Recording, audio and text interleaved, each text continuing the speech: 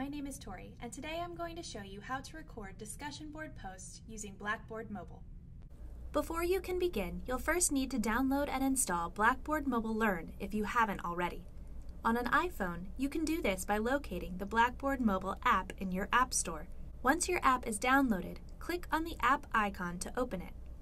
You'll then be asked to log in using your WSU ID and your password. Once you've logged in, you should see all of the Blackboard courses you're currently enrolled in. Choose the course that you want to create a video discussion board for by clicking on its name. Then, choose the content area you want to submit to. Then, select the appropriate discussion board forum. Then, select Add to add your own post. A content entry screen works just like it does on a computer. You will still need to add a subject, body, and any attachments. You'll also need to hit Submit to post your discussion board entry. To begin, type in a subject line for your first post. Now let's look at a few tools available to you.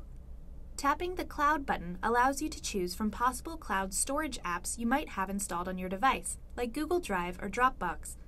This will allow you to attach certain files to your post, though there may be limits on file type and file size.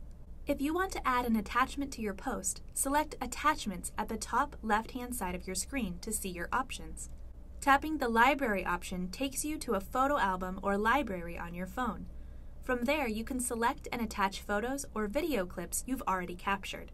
Tapping the Camera button in the lower left-hand corner starts your device's camera and microphone. From there, you can take a photo or make a live audio-video recording. You can also fill out the body of your post here. When you've formatted your post, click Post, and it will upload to the Blackboard course environment. You should now see your post appear on the forum page.